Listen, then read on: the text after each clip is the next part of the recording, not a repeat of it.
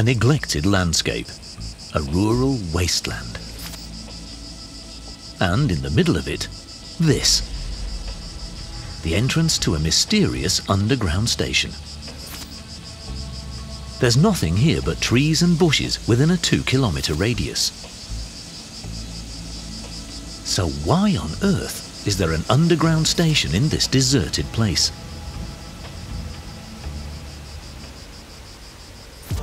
We travel to Chongqing in China. Only 20 kilometers away from the mysterious underground station, it looks like this. A gigantic metropolis. With an area of 82,000 square meters, Chongqing is the largest city in the world. But the route to the mysterious underground station is very lonely and bumpy. Here is a metro station entrance. The entrance definitely isn't accessible by car. The road ends abruptly. From here on, it's only possible to walk through the middle of an overgrown landscape. About 250 meters further on, we find the site we're looking for. The underground station in the middle of nowhere. How can people get inside of here? The entrance is surrounded by a wall and closed by a rolling grille. Obviously, you aren't supposed to be able to enter this station at all. We can't find any other way in. Now and then, we see people in this remote area. What are they doing here in the middle of nowhere? Normally, only farmers pass through here. This is a very deserted area. But why do farmers need an underground station? We continue to fight our way through the bushes to the other entrance of the station and find this lift. It seems to belong to the underground station, but it's completely run down. Cables are hanging out. The windows aren't in the best condition. But we can't get in here either. Our team, however, discovers an interesting detail. The lift has no power. Yeah, but the elevator seems like from Germany. Such a lift costs around 100,000 euros. Why put so much money into an underground station that's not in use? Then we meet some tourists. We want to see the loneliest underground station in the world. Yeah, it's a great travel destination. Student Zheng Weichong also lives nearby. But so far, she only knows this place from social media. She shows us the east entrance, but unfortunately, it's also locked.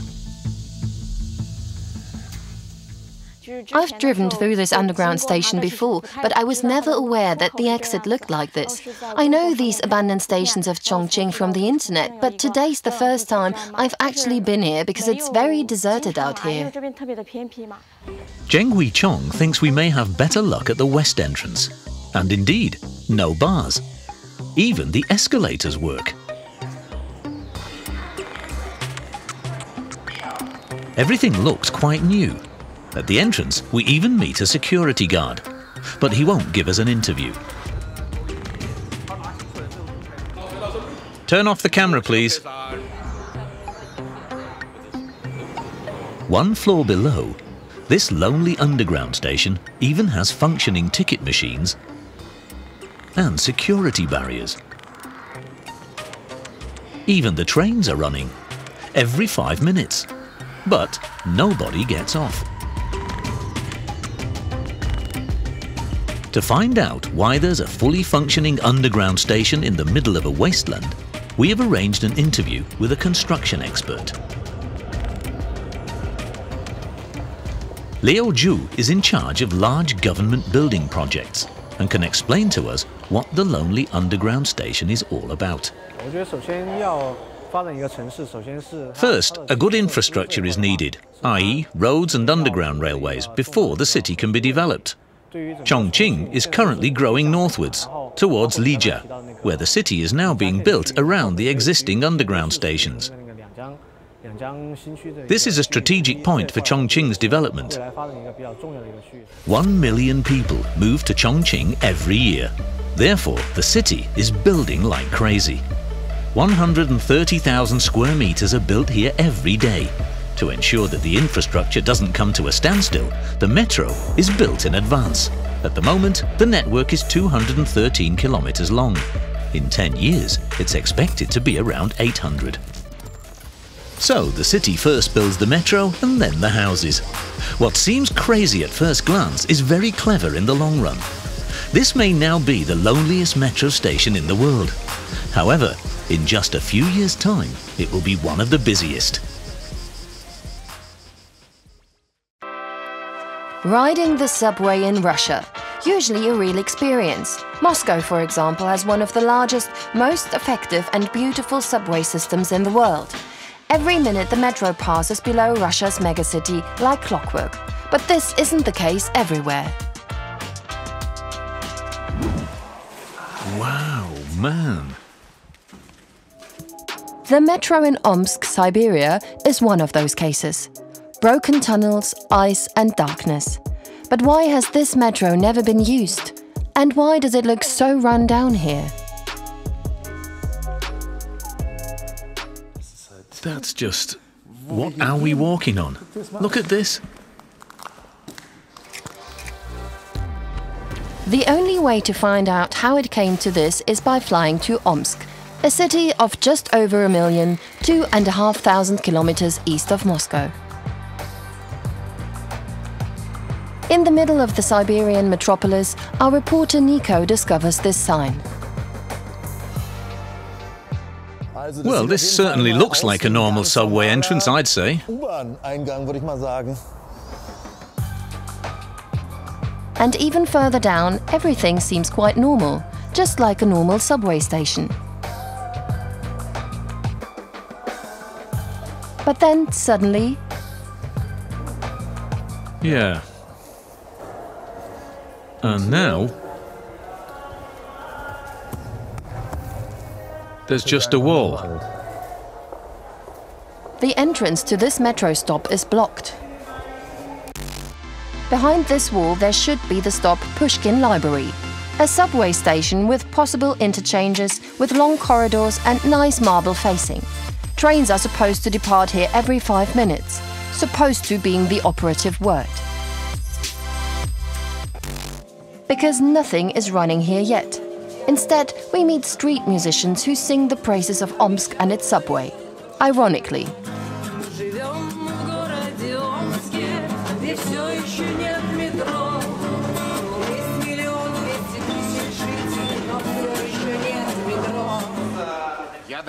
I still believe the metro will come. Yes, we believe that it exists and that it will come. It is of course sad that it doesn't work as a metro, but at least we have an underground passageway. It's a nice place. Do you know of any way or means of getting down to the actual subway? We know some guys who go down there and take pictures underground, but you shouldn't do that. We wouldn't recommend it. This looks anything but accessible. The center of the city is just one big idle construction site with half-finished stops. Everything is closed off.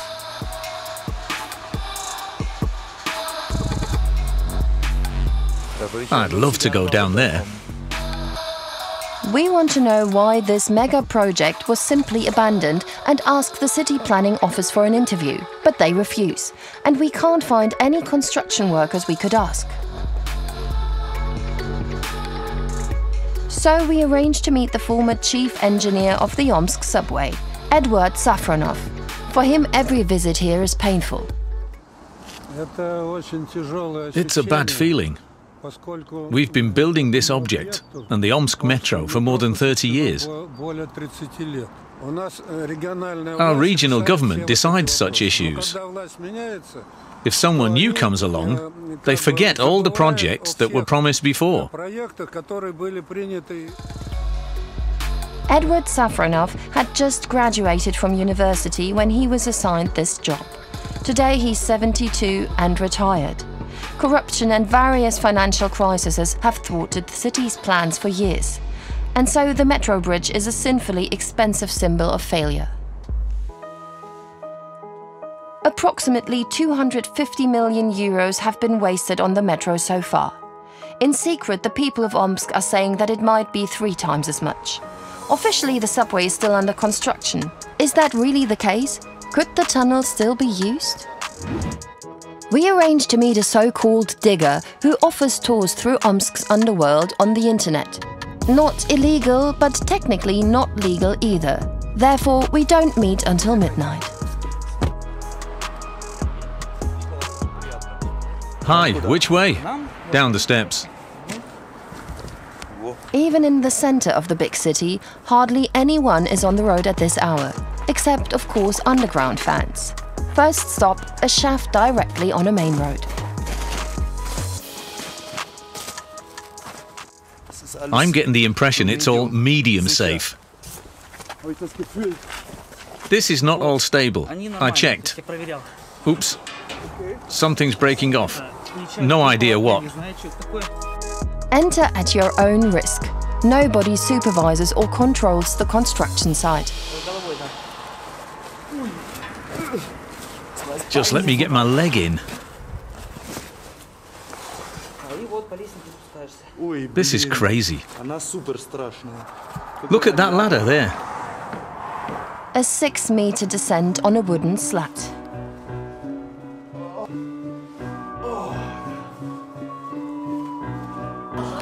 Fortunately, this section is the only shaky descent, because just a few meters further on, we reach the subway tunnels of Omsk.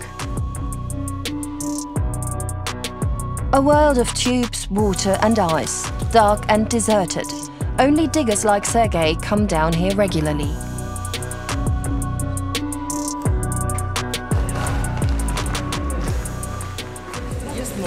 Are there many people who do this?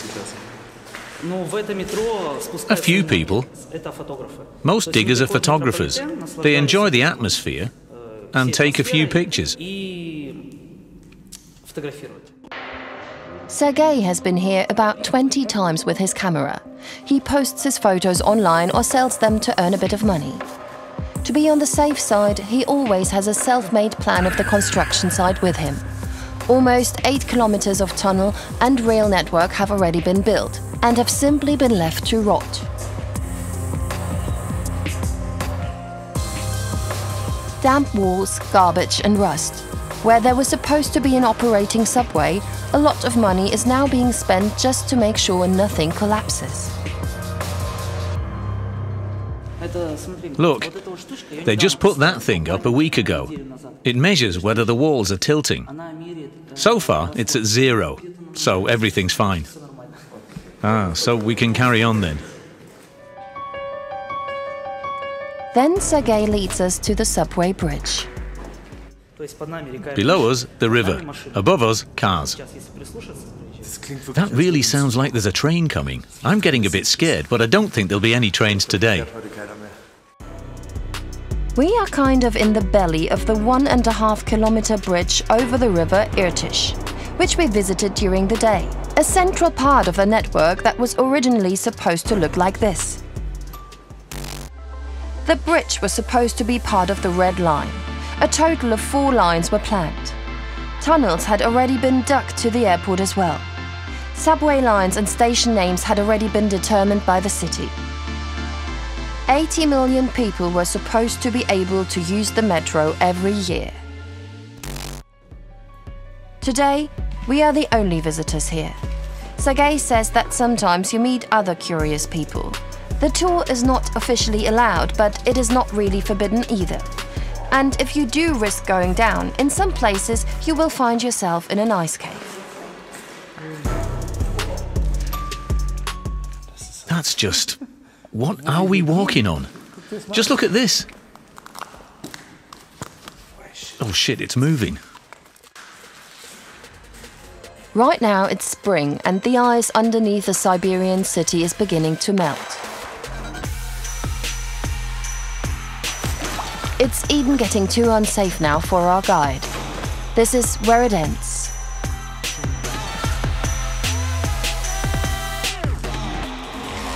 Though the next surprise is waiting next to this tunnel. Wow, man. A subterranean lagoon. The water here is meters deep. In order to keep the whole construction reasonably stable, the corridors have to be maintained regularly. To avoid having to swim, the workers responsibly have built themselves a wooden bridge. But where does it all go from here? There was the idea of turning this into an underground car park, but nothing came of it, and now it just needs to be maintained somehow. Hundreds of millions of euros were spent on the metro in Omsk, all for nothing. For us, after 3 hours underground, we finally go up again and out of the metro, which will probably never be finished.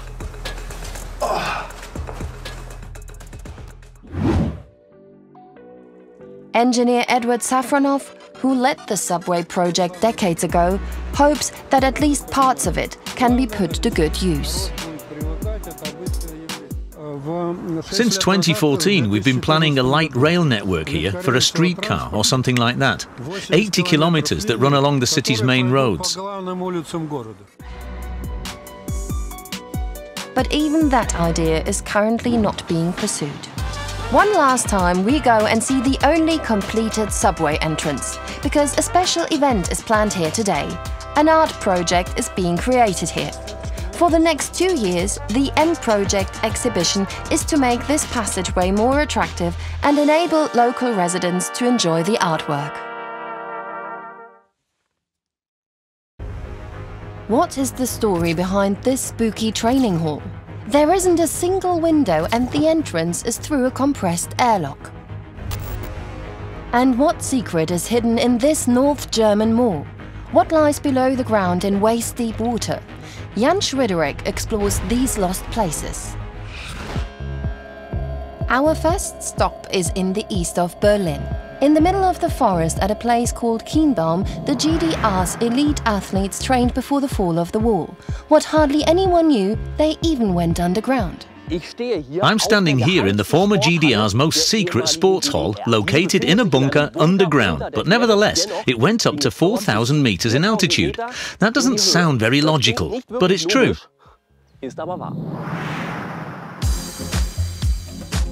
The lost place is located right next to a hypermodern sports complex, now called the Bundesleistungszentrum Kienbaum, the National Training Center. Germany's best athletes prepare for their competitions here at this. Most of them have no idea what kind of forgotten place is just a few meters away from them. This is where it's supposed to go several thousand meters up. Jan is curious. Hello, Mr. Novak. Very warm welcome. Klaus-Peter Novak is the National Training Center's managing director. He leads Jan into a world in which time seems to have stood still. Where are we exactly? This is the GDR's former high-altitude training facility, where they could simulate training up to a maximum altitude of 4,000 meters. The way into the Holy of Holies of GDR sport leads through an airlock. Up to this small room, the pressure was normal. But behind the two airtight steel doors, the high-altitude mountain range began. In the form of negative pressure. Wow. Is this the low-pressure vacuum chamber, Mr. Novak? Yes, there are concrete walls up to 3 meters thick in here at times. Epoxy resin was then poured over them, so that the air pressure could be maintained in here. So this is the solution to the mystery.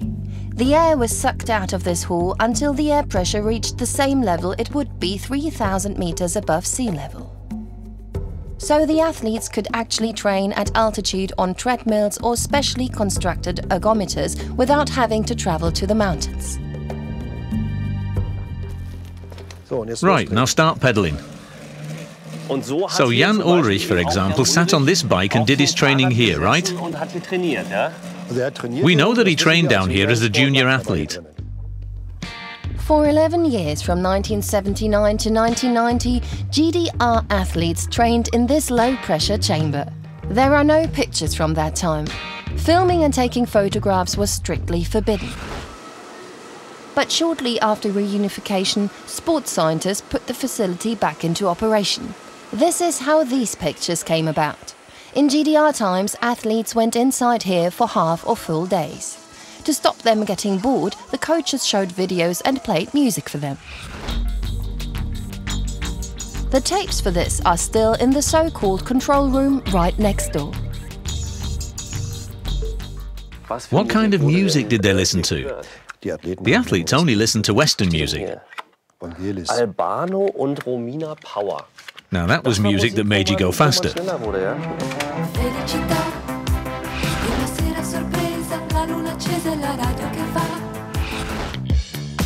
Andreas Dittmer also trained in the low-pressure chamber at the age of 17. The canoeist still remembers the lock process well.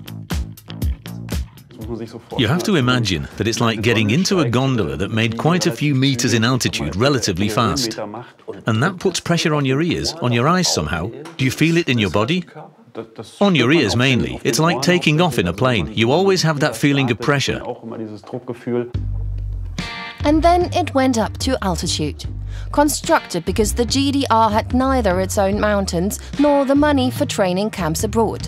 There was even an extra hall for the canoeists. What is it? This is the canoeing pool where we did our training sessions on the water.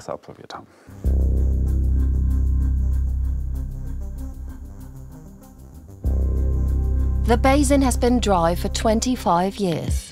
But Andreas still knows exactly where his place was. As a Canadian singles canoeist, he trained on the outside. The kayakers, on the other hand, sat in the middle. The specially shaped paddles simulated water pressure on a moving boat. High-altitude training is not doping. It works on a simple principle. Less air pressure means less oxygen. The organism feels the lack of it and reacts. It produces more red blood cells, the so-called erythrocytes. They transport the oxygen to the muscles. The more red blood cells there are, the more oxygen reaches the muscles. The result is a completely legal improvement in performance for athletes taking part in a competition afterwards. Go on, Andreas, quicker! How big the effect of the low-pressure chamber actually was on Andreas Dittmer's career is difficult to estimate. But it definitely didn't do him any harm. He was an 8-time Canadian singles world champion and won Olympic gold 3 times in a row. Our next lost place is in London near Husum, in the middle of the Schlichtinger Moor. Between fields, trees and bushes, a few bent pipes jut out into the landscape, along with strange concrete pedestals and mysterious dilapidated air shafts. At this very spot, 40 years ago, espionage was carried out, but not up here, down there. This man will take Jan underground. Uwe Puschke, former staff sergeant. From here he listened to the enemy in the east for over 20 years. He worked at the Direction Finding Center North, whose antennas rose into the air in this place from 1967 to 1987. What did this antenna system look like in the 70s? Yes, there were 2 antenna circles. The inner one was 8 meters in diameter and the outer one 20 meters. With the help of these antennas, the men from the Marine Telecommunications Center 713 targeted radio communications in the east. The whole thing was, of course, top secret. Could one say that you were a spy? Yes, you could see it that way, because we were interested in what the other side was doing, and you can say, yes, we were spying on them. In order to find out how the so-called telecommunications reconnaissance worked, Jan now has to put on watertight clothes. The moor water has seeped into the former military bunker. This walk will be a real adventure. Oh my God. My goodness. Step by step, we go down into the past. Jan has to feel his way through the waist-high water with his feet. There's something on the floor here. Somehow there's a sharp table or something in the water. What is it? It's not one of ours. There are several more stumbling blocks lurking underwater, although the site was cleared by the German Navy in 1987. In the event of a military conflict, the bunker was built to be atom bomb-proof. This is now the pressure lock for decontamination, and quite macabre. There's a shaft going through to the back. That's where casualties could be stored, a so-called morgue. But it was never used? No. The bunker was built in 1967. It was the time of the Cold War and the arms race between East and West. The fear of nuclear war was omnipresent. No wonder both sides wanted to know as much about the other as possible. The soldiers in this bunker had the task of finding out where the Warsaw Pact troops were. Working in 6-hour shifts, they targeted enemy communications. Now we're coming into the workroom. This is where I usually sat. This is your old workroom, is it? That was the worktop, and the control panel and the display unit was on here. This is what the so-called visual radio direction finder looked like, which Uwe Puschke was using at the time. The Morse signals from enemy troops were picked up by the antennas and transmitted to the inside via cables. Then it was a matter of pinpointing the exact direction the signals were coming from. But to determine exactly where the radio messages were sent, the Navy needed a second reading. This came from the direction finding center south at Lake Constance. Wherever the bearings crossed had to be where the enemy was located. At the time, it was all top secret. Today, the bunker is a forgotten Cold War site that nature is only slowly reclaiming.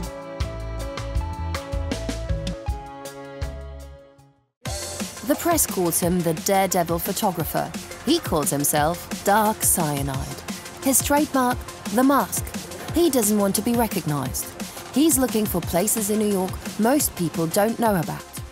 I get out of it is pretty much like adrenaline, just like the fact of just doing something dangerous, which is pretty fun. And also like being like a few people that have ever been to a certain location. That's what it's all really about, is being there. Today he's taking us to one of these places, somewhere out in Queens, an old industrial area. Pretty much an abandoned warehouse where they used to store air conditioning units. It's been abandoned for quite some time. I've been here for the first time about at least like 4 years ago when I first found it. It's one of my favorite locations because of all the pillars down the middle and all the graffiti that's here as well. Dark Cyanide doesn't really seem like a superhero. Quite the opposite, in fact. The Daredevil photographer is a somewhat chubby teenager named Chris, and he used to be a real couch potato. When I was 14, I used to play a lot of video games and just like sit home and just play all day long. And one day I just decided, you know, I gotta do something with my life, something more productive. So I found the photography hobby. So I just started doing that and eventually evolved into exploring the city. It's something I like to do. You get the adrenaline rush, you get to learn new places, the history behind it all. It's very fascinating. Chris was looking for a new view of his city. These days, he describes himself as an urban explorer. He pursues his hobby like a real-life video game with different levels, where he searches, explores, and photographs hidden, forgotten places. Pretty much made my own little game of exploring the city. It's more of finding new places that most people haven't been to, photographing it, documenting it. It's just all about finding the history behind the place. The problem? As a rule, access to his favorite locations is prohibited. So he wears the face mask not only for the coolness factor, and he always carries special equipment with him on his excursions as well. For having a multi-tool, having like clippers so you can clip a wire or something, or having a small pocket knife as well. Just nothing too big because it's illegal if you have it at a certain size, but something just to protect yourself against wild animals or anyone who's trying to do harm to you. Face masks is, you know, in case you have to like blend into the dark, people won't see your face, and cameras as well. gloves is an essential as well. Protects your hands and it's also good grip for climbing. And an urban explorer has to climb, especially in Manhattan.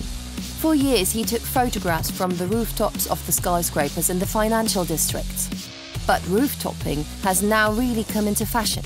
Chris was constantly bumping into someone up there taking a selfie of his shoes. Well, over the years, it's been very hard to access many of the rooftops because so many people have done it, and they eventually just end up making the area hot that they eventually just shut down the area, especially the rooftops. Because this is not something you should try yourself. It is extremely dangerous and, of course, forbidden. Forbidden like this nocturnal expedition into the New York Underground. And this time, Chris is taking a video camera with him as well. He never goes down there alone, always with a team. We're not destroying property, we're not vandalizing anything. We're just there just to take pictures, just to photograph the architecture of the tunnel, everything that's there. The urban explorer routes go through busy subway tunnels. Walking around here is a high voltage affair, and this is to be taken literally.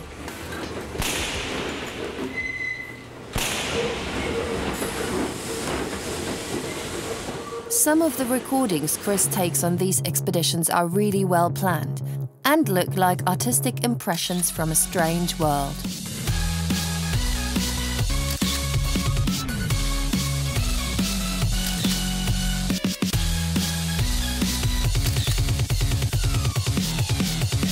I just like to take an actual shot and document the actual landscape of what I'm actually taking, because, you know, in 20 years, the whole landscape is going to already change, and you could always go back and compare and be like, wow, that wasn't much of a difference. Giving them a whole new perspective of what they're looking at. And yet, his perspective of New York clearly does not correspond to what others associate with the city. For Dark Cyanide, the city is comparable to the setting of a video game, and his favorite map is clearly below the surface. The feeling you get about being underground, it's like a different world down there. It's like you're separated from the city. It's peaceful, it's quiet, and you just know that there's thousands of people walking above you, and they don't know that you're down there. It's just like a cool feeling, you know? In addition to his fondness for the hidden world in the New York Underground, Dark Cyanide has also developed a real fondness for the city's bridges.